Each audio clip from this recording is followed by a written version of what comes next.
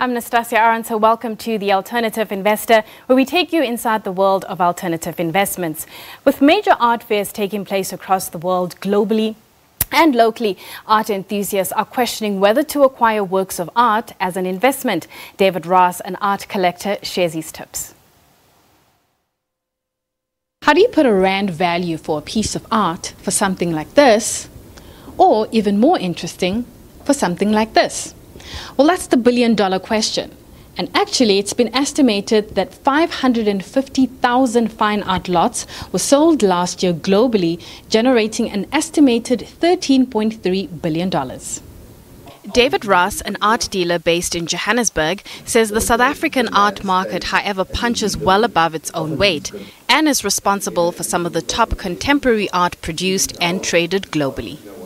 How do you know if an art piece is a great art piece? I think what makes it fairly easy for me is the fact that I've been interested in art ever since I was at university. So I've looked at so many artworks throughout my life. And so immediately I think if someone even considers buying art to invest or buying art, it's very important that they should go to as many exhibitions as possible, so that at least you get an idea of a different art, there's a different type of art, etc. So yeah, I think your eye gets better over the years. Good art pieces can be quite pricey. Is there scope for one to negotiate the art price?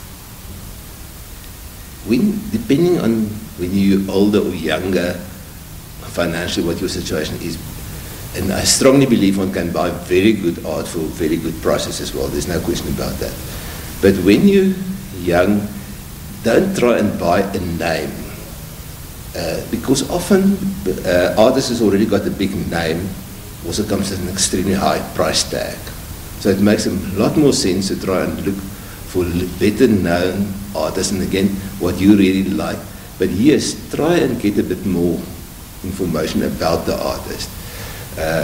And there, I think, is where you're going to decide what gallery you're going to deal with, who is the person is that going to guide you a bit. The price of an artwork is, in the end, I think, what you are prepared to pay for it. So if you want to pay what in my mind is an ugly artwork, if you're prepared to pay 100,000 rand for it, that is a price for you. But, and there I just think, it just makes much more sense if you do a bit of research or get a bit more, just look at more artworks from that same, and then you weigh it up and then decide whether you really want to spend your 100,000 rand on this. Just because some art costs millions of rands doesn't mean that you have to pay the same amount. A worthwhile investment could be something that you like, costing just a few thousands of rands. Well, according to a UBS art report, global art sales reached an estimated $64.1 billion in 2019, a decrease of 5% compared to the previous year. The US retained its position as the largest market globally, accounting for 44% of the market share. To take us through the local art scene, we're joined via Cape Town by Stephen Hunt, who is the curator at Sanlam. Stephen, thank you so much for your time. Perhaps let's look at the local art scene. How are we doing?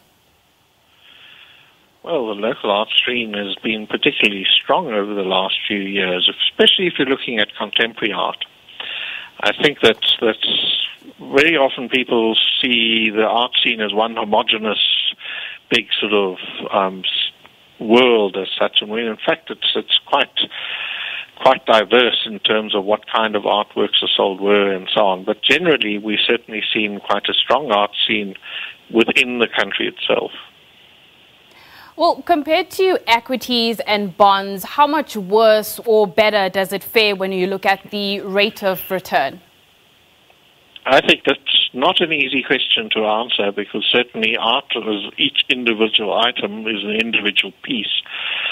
So it's very difficult to make a comparison with bonds or any form of stock, because one Anglo-American share is the same as every other Anglo-American share. Each artwork is 99% of the time completely different to the next one. So if you want to talk sort of broadly, and do a survey, has anybody who's done investing in art done well, if they've done well, it's because they're probably very good at it. But certainly, if you do your job well, you inform yourself, and you know what's going on, you can make very good returns. So certainly, if you've seen a young artist who's starting to develop in the art market and you've bought them at a very reasonable price, which is very often a hotly debated topic, you could have made a good return. Certainly your big names like William Kentridge have also been proven to be good investments.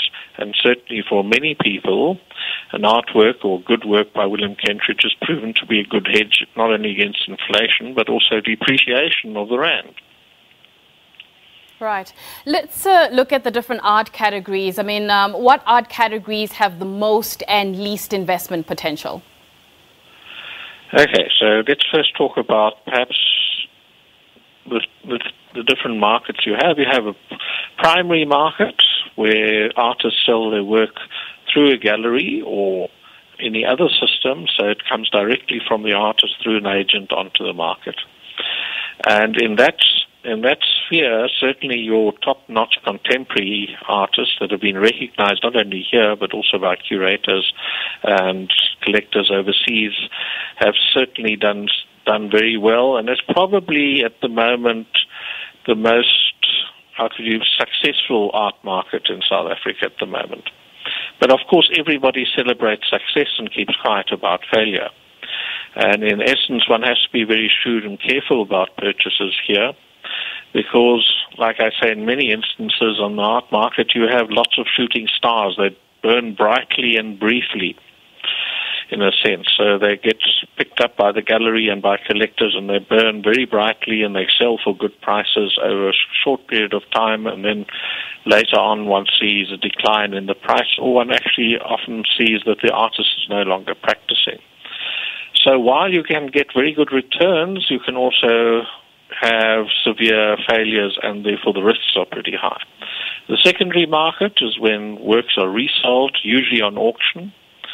At least on auction, you have the semblance of a, managed price-fixing mechanism. So at least you know that you are bidding against other people who are interested, and the price achieved on the auction is at least an indication of at least two persons who wanted to buy that work at that price or close to it. And what one's seen in the auction market, which has been quite strong in South Africa over the last 10 years, is that the really good works seem still to make record prices even today, and where we are sitting in lockdown and everything. Artists that were popular in the 70s and 80s, which were decorative painters, that people collected because they made a nice image of Table Mountain or something like that, or a landscape, have lost their popularity dramatically. You're looking at price declines of up to 70% over the last few years. And that's because very much many of those sort of artworks are compared to interior decoration items in the end of the day. Right. They are sentimental, they are decorative, beautiful, well done, but not collectible necessarily. Well, Stefan, thank you so much for your time this afternoon. That's Stefan Hunt, who's the curator at Sanlam. That's it from me. After this, we'll have more of your news, but for now, your weather details are up next.